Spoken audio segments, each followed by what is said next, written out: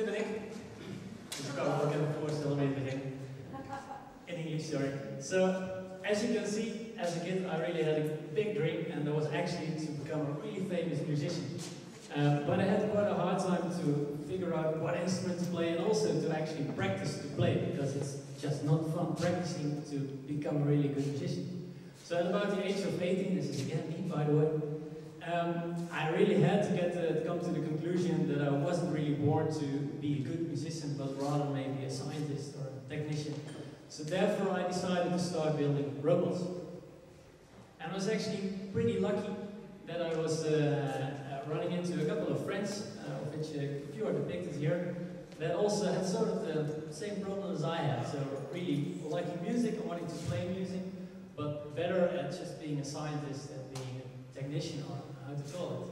So we settled at the high-tech campus in Eindhoven, and we started making robots that play musical instruments. So this is our first robot, which is playing the guitar. What we actually did to create it, we started by asking professional musicians of how they do it. And actually we came to the conclusion that they actually don't know how they are playing their own musical instruments. So if you ask really technical questions, you get answers like, well, it's sort of a feeling that you hit it like this. And so we sort of said, okay, let's not mention, not be aware too much of the human capabilities, and decide for ourselves how to play the guitar. So we actually decided, let's just take 72 fingers then instead of the 10 fingers the human has, because that's actually much easier to play. Plus, with this instrument, we are then capable of playing a lot of more things that the humans are capable of playing. So we can actually play chords which are humans are not able to play with. So, but you need a lot of air, as you might have seen from all these fingers, which need to be actuated. So actually, it took some diving cylinders, and if you play with the instruments, it's just sort of a funny side note.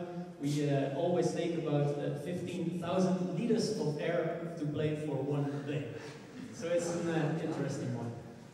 So after about a year, we finished the guitar, and we were up for the next challenge.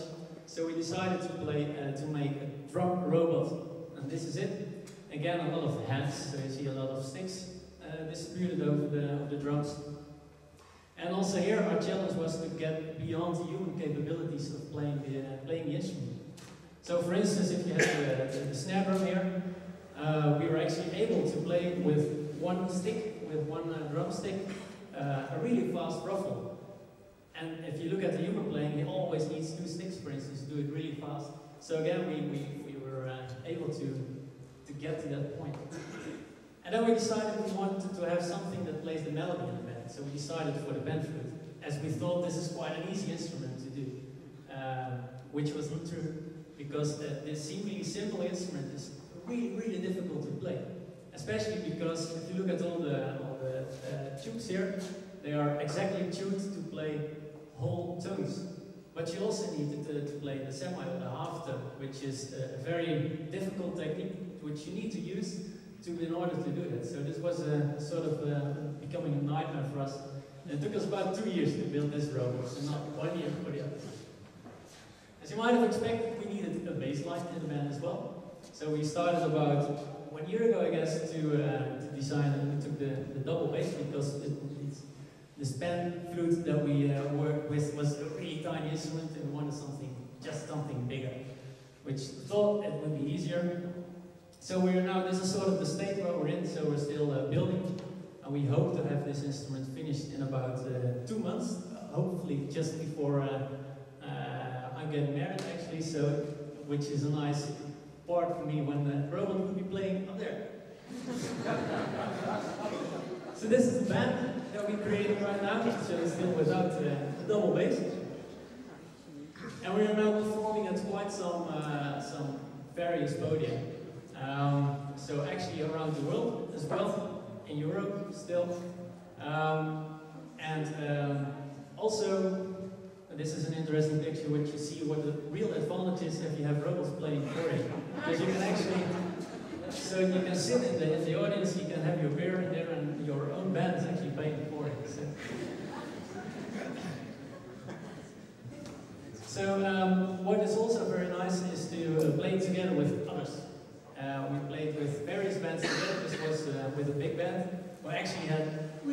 big troubles to try to sync with the guitar because the guitar was just going ahead and they had to follow, but they weren't really able to follow. Which was actually the main reason our next instrument was the drums, because we really wanted to replace this drummer such that we are controlling the rhythm of the whole show. This was in Paradiso, which was a really cool experience to play at such a big podium, big stage. Although what we did discover with all these performances is that although you can make really good music, you still need to act. You need to communicate with the audience. So therefore we decided to start building a puppet, which is about this height. And we are now capable of moving the ears, the eyes, the mouth, the neck, working on the arms. So this is the puppet that will dance with the other robots. So this is our gig list. And take notice of the ones in red, which are actually 3 gigs in May. And the 22nd in May, we are playing at the Market Square here in Eindhoven. So if you want to see us, if you want to see a live performance, please come there. It's about, it starts, I guess, half of the afternoon. Or you might visit us at teamthere.nl with a lot of movies. And hopefully our dream will definitely come true, in which I hope to see you all at Lowlands 2015.